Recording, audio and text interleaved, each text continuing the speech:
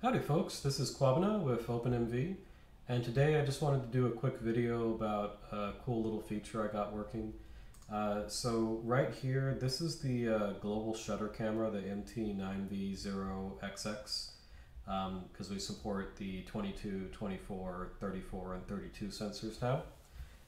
Anyway, so as you can see, we have it working in Bayer mode, and you can stream out a color image from that global shutter sensor. It looks like there's a dead pixel right, at the bottom of my shirt, but otherwise, yeah, it does kind of work. One of the things I wanted to show off is we had a customer asking about this, and could you make it do a correct color image? As you can see, the image is kind of like greenish. It's not really like bright, and that's kind of how the cameras kind of default come out of the box. Like this is what a raw image looks like. It's because the way the Bayer pattern works on a camera. There's a lot more green pixels, 2x more than the red and blue, and so typically the image is a lot greener by default, and it's not quite what you want to see for regular color. So anyway, the goal was, could I make an algorithm, let's call it auto white balance, that cleans this up? And so I was able to implement the traditional gray world auto white balance algorithm on the OpenMV cam. And what was really cool is that thanks to the ARM DSP instructions, we're actually able to do it near real time. So now that I add that feature, you can see the picture went from greenish to actually the correct color, and this is on the global shutter camera. It's not perfect in all cases, since it's a gray world algorithm, it sometimes messes up. But generally, though, it kind of acts like the normal automatic white balance you would see on a regular camera. And so as you can see, the frame rate didn't move at all, where you didn't take a drop or anything, even though it's executing that in every image. So how is that possible? Well, it's actually implemented using packed ARM instructions. So the way you do the gray world algorithm is pretty simple. You have to do a sum of the pixels, red, green, and blue components. And thanks to the DSP instructions, actually, it's possible to, given a 32-bit read of grabbing like green and blue pixels, for example, in a row, we can, within 4 assembly instructions, basically compute the sum of the green and blue components, and then we toggle back and forth depending on the rows.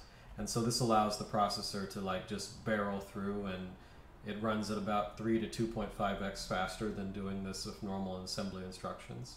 And then thanks to the, again, armed pack instructions, you can use this really cool operation called the select instruction.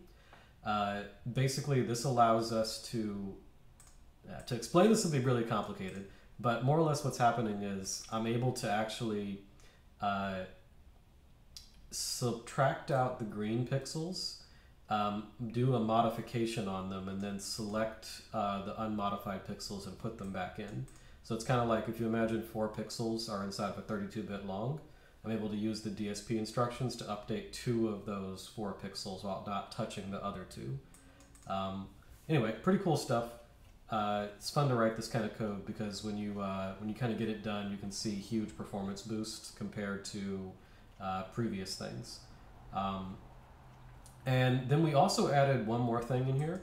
We also added a color matrix correction algorithm. This is some kind of ISP stuff that people would do normally.